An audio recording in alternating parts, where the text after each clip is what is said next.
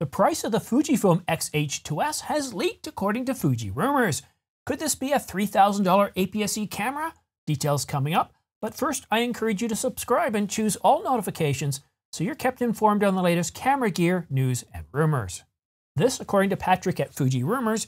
I'm happy to report that, according to trusted sources, the price in US dollars for the Fujifilm X-H2S will be $24.99. Fuji Rumors and pricing for the Fujifilm X-H2S have been changing faster than Apple's stock price during pair season, and less than $2,500 can mean anything less than $2,500, although usually that indicates $1 or $2 less.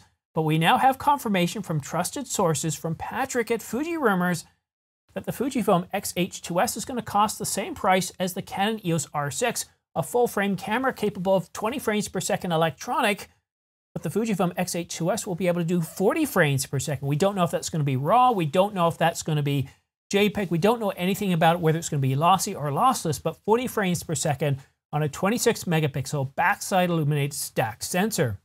It's going to be quite the amazing camera.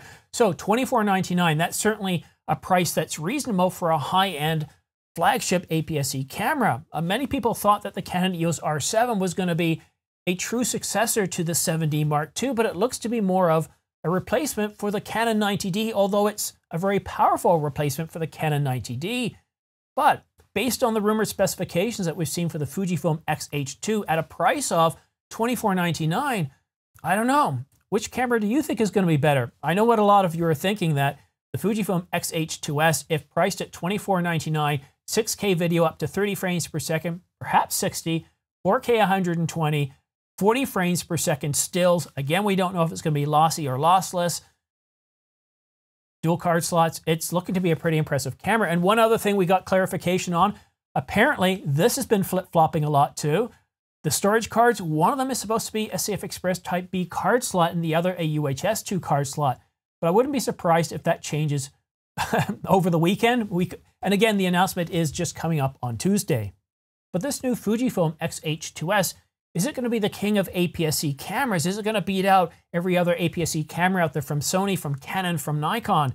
And this isn't the only APS-C camera we're getting from Fujifilm this year. We're supposed to be getting the Fujifilm X-H2S, which is supposed to be capable of UHD 8K video with a 40 megapixel sensor, a 40 megapixel APS-C censored camera.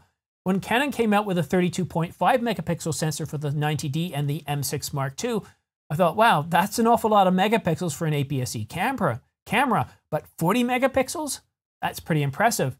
So what are the other specifications we're supposed to be getting on the Fujifilm X-H2S? Well, I don't know those right now, but with the weekend coming up, Saturday, Sunday, and then of course the announcement on May the 31st, this coming Tuesday, I would expect we'll start to get more leaks as the weekend progresses into Monday, as we did with the Canon EOS R7 and R10, 24 hours before those cameras were due to announce. Information, specifications, pricing, dating, all that stuff just started leaking like crazy. So if you want to get the latest information on the Fujifilm X-H2S, what's going to be announced at the Fujifilm X Summit on May the 31st, then go ahead and subscribe, but please make sure you choose all notifications. It's only by choosing all notifications that YouTube will send you a notification letting you know of my latest videos, so that way you can stay up to date on the latest camera news and information, so you don't have to spend all your time going out and searching all the rumor sites, the Twitter feeds, Instagram, and all that. You can get it right here. But that's it for now. Thank you so much for watching. We'll see you again soon.